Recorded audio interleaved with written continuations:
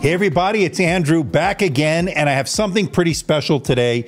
Take a look at this new laptop sent over from HP. It's from their Spectre line, their flagship, of course, and it is in this beautiful slate blue color. We've seen that before in the Dragonfly line. But if you look a little bit closely, you're going to notice something a little bit different. Yes, it looks like a 12.3-inch laptop, very portable, but it does have a few tricks up its sleeve. Can a traditional laptop do this? Yes, it is a foldable PC, folks. I can bring this down. This is a magnetic keyboard, revealing a little bit more screen real estate. And of course, I can use this as a tablet. Yes, a 17-inch tablet to be specific. And as you can see on the back here, there is a kickstand. I'm going to activate that. And of course, I have a gorgeous, beautiful, massive 17-inch tablet with a really interesting keyboard here that works via Bluetooth, so you can use this in what they call desktop mode. In fact, they're saying this is a world's first 3-in-1 where you can use it as a tablet, as a laptop, and as a desktop. We're going to get a look at this and more in this first look review here today on the release day of the HP foldable PC. Hey everybody, it's Andrew, and this is the HP Spectre foldable PC, brand new for 2023. Coming up. Now, before we get to the unboxing, I just want to let everyone know, in the interest of transparency and full disclosure, I'm not being paid by HP, I'm not being sponsored by HP. All the opinions you're about to hear are my own. HP is not getting copy approval. That means they're seeing this video for the first time, just like you. Now, this unit is on loan from HP, and once this review is done, I'll be sending it back.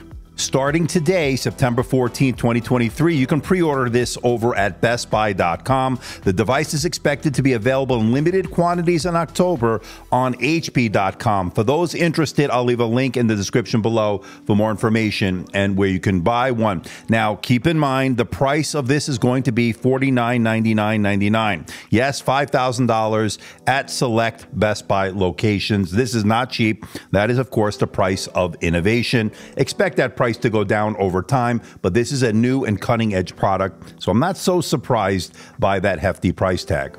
And with the specs and pricing out of the way, let's find out what you get inside the box.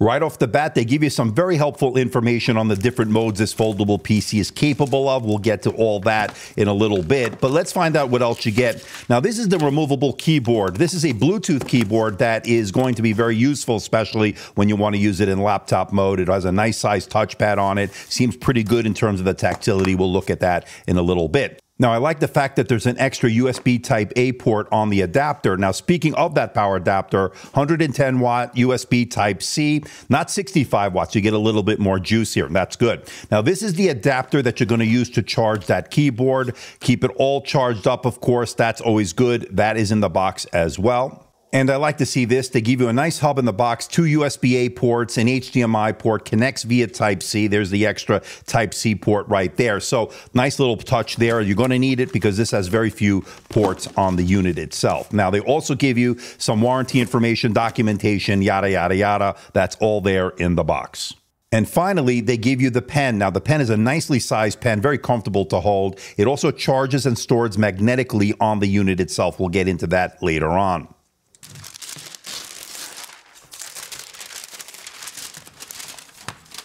And holding the unit for the first time, wow, I am blown away. Now, this is pretty innovative. This is a pretty premium product here. There's no doubt about it. Now, this slate blue color looks absolutely gorgeous. I've seen the slate blue, of course, on some of the Dragonfly PCs we've looked at on that laptop line from the EliteBooks and so forth. This is really special, folks. This looks really, really premium, feels really premium, very, very well made. Now, that slate blue will collect some fingerprints, of course, so just keep that in mind. You will be probably wiping it down quite a bit. Okay, let's get a measurement of that weight. We're looking at 1.325 kilograms or 2.921 pounds just for the unit alone without the keyboard or any of the accessories.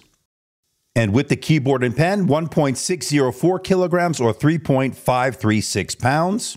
And with the power adapter and power cord, you're looking at a total travel weight of 2.061 kilograms or 4.543 pounds. Now, as far as the ports and connections, there's one USB Type-C Thunderbolt 4 port on the top there and one on the side over there. That's it. There are no other ports. There's no headphone jack on here. So just keep that in mind. You will have to use an adapter if you want to use wired headphones. Now, the volume buttons are on the side as well, and there is the power button along with the kill switch for the webcam on the top of the unit. And that's it, folks. And if you need those missing ports, well, they do give you that hub, as I mentioned earlier, in the box. Now, this is a pretty innovative design. In fact, HP's touting this as a 3-in-1 design. What does that mean? Well, you can use it as a tablet as you would any other 17-inch tablet. It's pretty amazing and awesome. And then, of course, you could use it in laptop mode. This makes it into a 12.3-inch laptop. And you could also pull the magnetic keyboard forward, giving you more screen real estate. That's pretty interesting. And with that embedded kickstand here, you can also use it in the desktop mode with the Bluetooth keyboard detached. That's really useful. So very innovative here, 3-in-1 design. I really like what HP is doing here, pushing the envelope in terms of that design. Okay, let's talk about what I consider the star of the show. That would have to be its 17-inch foldable OLED display. It has an interesting aspect ratio here of 3:4 and a 2.5K resolution. That's 2560 by 1920. And it's a foldable OLED. Again, that's a very innovative type of technology. We're not seeing very much of it. Obviously, we're going to see more of it in the future. Now, it's a bright view display. It's got a low blue light filter. Now, standard dynamic range, they're claiming 400 nits of screen brightness. HDR, they're claiming 500 nits of peak brightness. We're going to measure all that in the upcoming full review. It's got excellent coverage of the color gamut. My initial results here show this is an excellent panel if you're going to do color grading, video editing, and stuff like that. This is certainly a panel that can handle it. It's also extremely color accurate. That's really good. And so far, consuming media on this in high dynamic range content has been superb in Netflix, Amazon, YouTube. I love having that 17 inches of screen real estate here, especially unfolded. You're going to be able to multitask, have multiple panels open. You can watch a movie on one panel, and of course, in another window, you can be checking your emails. You can be surfing the platform formerly known as Twitter. You get the drift. So a lot of multitask features with such screen real estate here. I love that. And then when you want it to be more compact on a seatback tray in an airplane, you could put it into laptop mode, making it into a 12.3-inch laptop, very portable. So you'll be able to get work done in that mode as well. So there's a lot of versatility in that regard.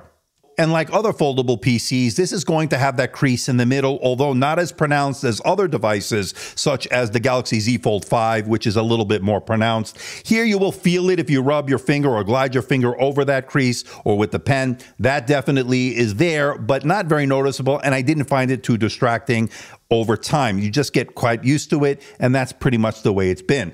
Now, so far, the pen has been working out really great. It's got the MPP 2.0 technology. It's got 4,096 levels of pressure sensitivity. Taking notes, sketching at artwork has been really nice on this panel and really responsive. It almost has like a pen to paper feel on it. I think they did a really good job here.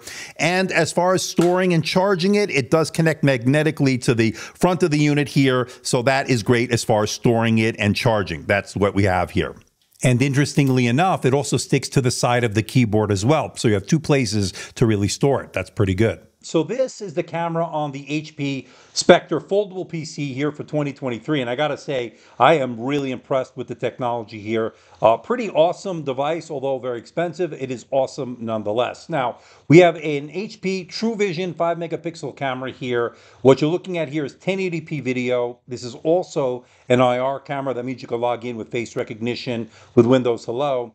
Setup was easy and worked well. And there's also a shutter switch next to the power button there. And of course, that is great if you need more security and privacy. Nice to have that physical button there. So let me know what you think about the video quality. What do you think about the audio quality? Let me know in the comment section below. Couple of things to note. There are the special effects. This is an HP presence detection camera, so you can do the background blur, the auto framing. You could change the background to some of the presets, or you can actually add your own. And of course, all the other bells and whistles that HP is known for with their webcams here in 2023. Again, I want to know what you think. Let me know in the comment section below. Well, by now you're probably wondering, how's that keyboard? Well, I can say it's actually pretty good. It's a little bit surprising on how good the tactility and the key travel has been in the limited time that I've been using it. But using it in the laptop mode where you have a 12.3-inch display here actually worked out pretty well. And especially if you're in a cramped space like in an airplane, as I mentioned, this might work out very well in that regard. Now, as far as typing out long documents, emails, so far has been very good. Now, one thing I wanted to point out, there is no backlight on this keyboard. So unlike other laptops, more traditional laptops in this high price category, this does not have that. So just keep that in mind. But you do get a really nice spacious touchpad that I thought was very responsive when it comes to scrolling and doing all the gestures. Everything just seemed to work out just as you'd expect. And I love the fact that the magnetic keyboard can be slid down to expose a little bit more screen real estate here. That's pretty cool. Okay, let's talk about performance, and quite interestingly, they're going with the Core i7-1250U. They're not using the latest 13th gen processor from Intel, of course, and that probably owes itself to the fact that this has probably been in development for a few years. The technology is cutting edge, and they needed to be able to use an existing processor to get all the other aspects of it done. So not enough time, basically, I would think, to have a 13th gen processor, or even 14th gen, of course, but I think that's okay. We'll see probably the next iteration, a more modern processor, although there's nothing wrong with the 12th gen processor. We've seen quite a bit of units running that, and their performance has been very good in both single and multi-core score. And as you can see from these Geekbench results here, not bad when it comes to both the single and multi-core performance. So that is what we get here. Now, of course, this has the integrated Iris Xe graphics. It's not going to blow you away. You're not going to be playing AAA titles on this unit anytime soon, but you can play some of the Windows Store games. You can lower some of the settings on some older titles. You will get playable frame rates. We've seen this CPU combination with that integrated Iris Xe graphics many times in the past. I don't need to go over it here. I'll talk more about performance numbers in the upcoming full review, but the initial run here in the first 24 to 48 hours, not bad for a tablet that I didn't have high expectations as far as doing 4K video editing on. That's just not in the cards for this type of device, but you will get some work done on this. Productivity in terms of Microsoft Office, email, web browsing, it worked very well on this. Now, as far as the battery is concerned, they were able to put a massive 94.3 watt-hour battery into this unit, which is pretty incredible when you think about it, when you see how thin it is and so forth. That's pretty innovative. We'll talk more about that in the full review. But in my initial run here for the PC Mark X Modern Office battery test, as an unfolded 17-inch tablet, it did 10 hours and 14 minutes. That's not bad. But when I put it into the laptop mode, 12.3 inches, it did even better, getting closer to 14 hours on a video playback test. Now, of course, that's just the initial benchmarks I ran, so I have a lot more to report in the upcoming full review. Stay tuned. That's going to be coming soon. And of course, this being a media consumption device, you're going to want to have great speakers here. Now, having great speakers is going to be a necessary requirement here, especially when you have such a nice 17-inch display. You want to be able to have the whole experience, especially when it comes to the audio. Well, they don't disappoint you here. A nice, pleasant surprise. Quad speakers here, audio by Bang & Olufsen. I found that the volume was very good, the mids were really good, and there was some bass. Very nicely done here as far as filling up the room rather nicely and getting a really nice audio experience here. Now, of course, there is no headphone jack. As I mentioned earlier, you'll have to use Bluetooth headphones or use a wired headphones via an adapter. So that's just something to keep in mind. But overall, so far, the audio has been great. I'll talk more about that in the upcoming full review.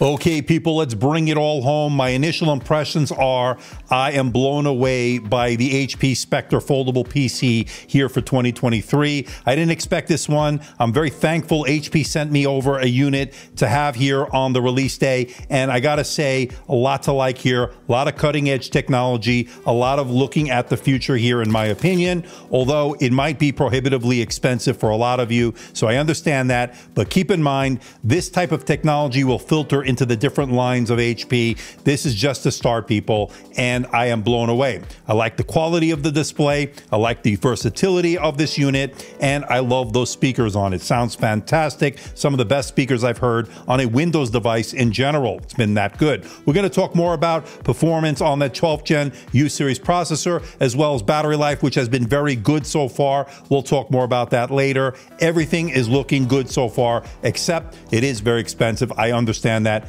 Just keep in mind, that's the price for cutting edge technology, at least in the beginning. So please hit the like button, please subscribe, please share this video. Don't forget to leave a comment in that comment section below. Let me know how I'm doing. Let me know if there's a device or something out there you think I should review. I'll do my best to try to make that happen. Don't forget to follow me on Facebook, Instagram, and that platform formerly known as Twitter. So until next time, this is Andrew, and I'll see you in the next video.